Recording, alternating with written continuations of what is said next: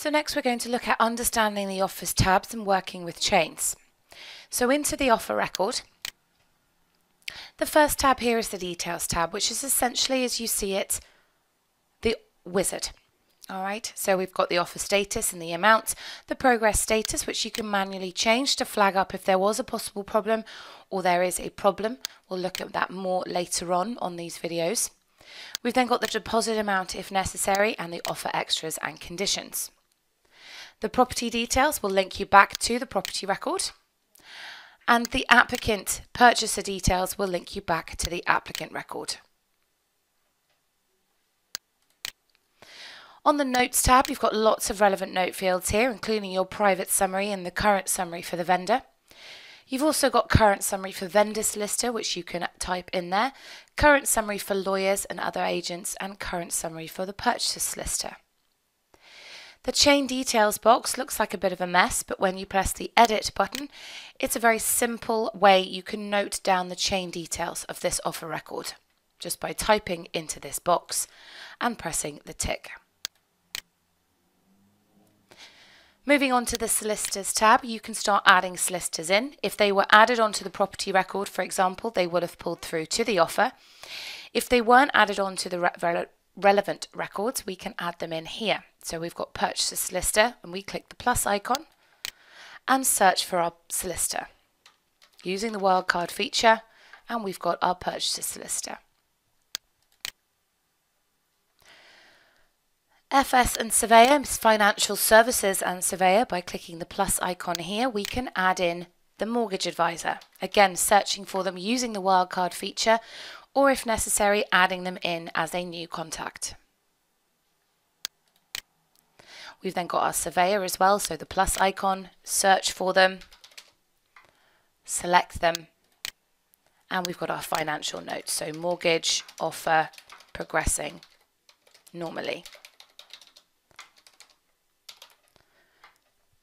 You've then got the survey type, so we're going to go with a home buyers.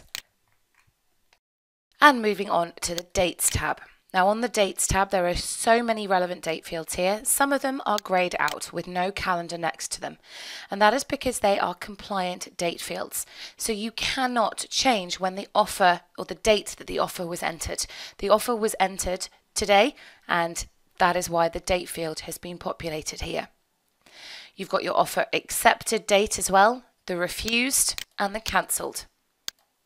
Now, if there's anything in the offer cancelled date field, it will go as one of your fall throughs, which is why you never ever cancel the sale before it is accepted. It is not a fall through then, that is a refused offer. Over here and in the middle on the right hand side, we've got our target dates and our actual dates. We've got them here for mortgage offer, survey, local searches, pre-contract inquiries, exchange and completion. Those are the 6 standard date fields, milestones if you will, on the offer record. They all have a percentage down the side, which means if you populate now the mortgage offer date, the actual date, by clicking the calendar and selecting the date, this offer is now 15% complete. Further down, you've got the spaces here for a further 6 date fields. You can add these in via configuration or get a boss or your super user to do that for you. Moving on finally to the events tab. Everything that we've done for this offer and for the applicant as well will be recorded and stored on the events tab with a date and a timestamp for compliancy reasons. So anytime the offer and the property, the applicant and the property rather have crossed paths, they will be on here. So any viewings, any matches, they will be on here before the offer record. We've got our pink bar up at the top telling us there are pending changes, so we can right click and save.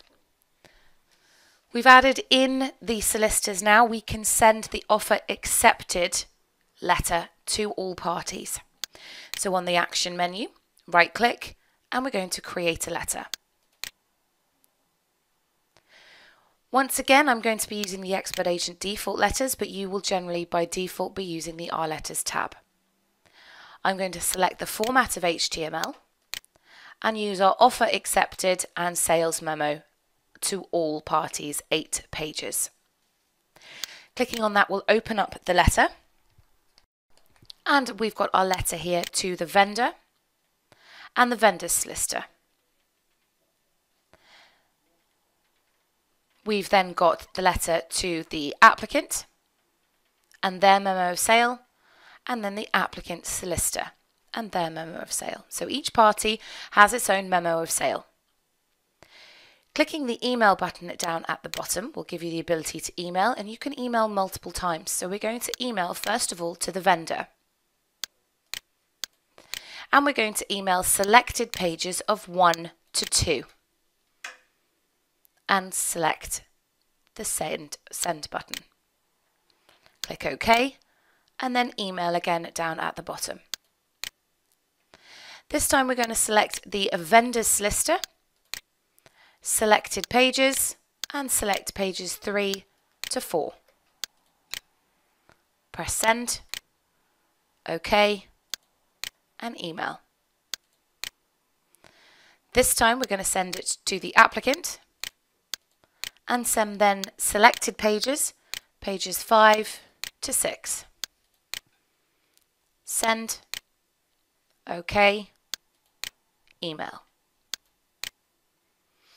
Finally, to the applicant's solicitor, selected pages 7 to 8.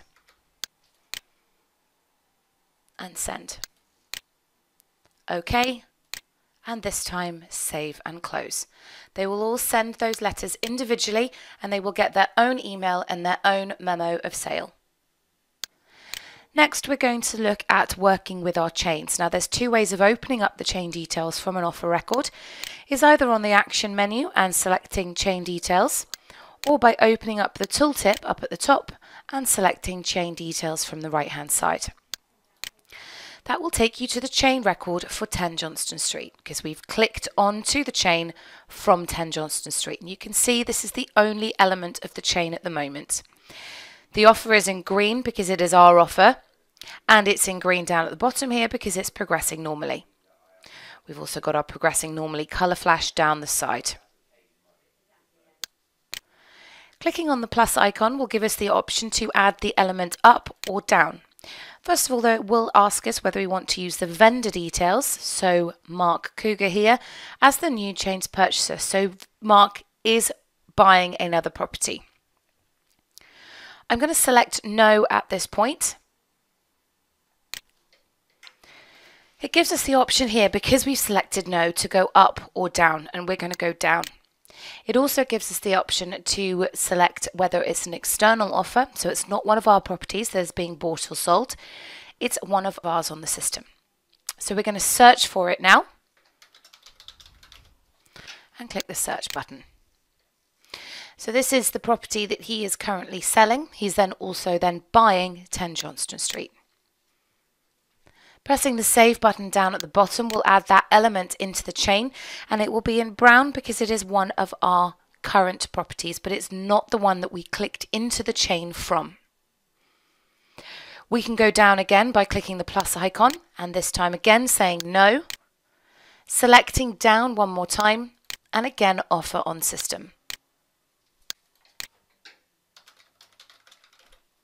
Searching for your offer and selecting the option there.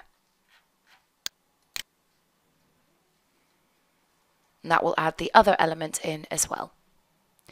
We can go up by clicking the up button here and then selecting yes, and that will make Mark Cougar the purchaser on the property. Now we don't get the option to go down, and this is an external offer. So we would do a lookup for the address, select the address that they are buying from the drop down, and we can add in their selling agent, clicking add or change. Now we don't have their selling agent in the system as a contact, so I'm going to click the plus icon down at the bottom and then add them in.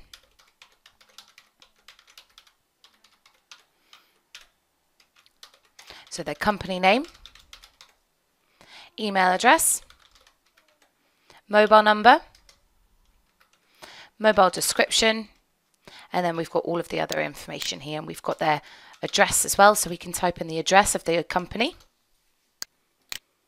and they are an estate agent contact type, so clicking at the save button here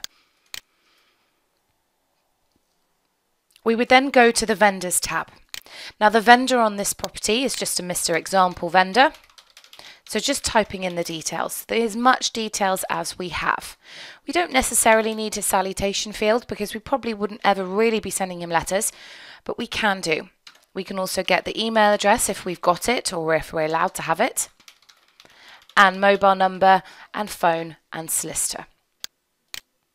So clicking on the add or change for solicitor, and we can just select our solicitor.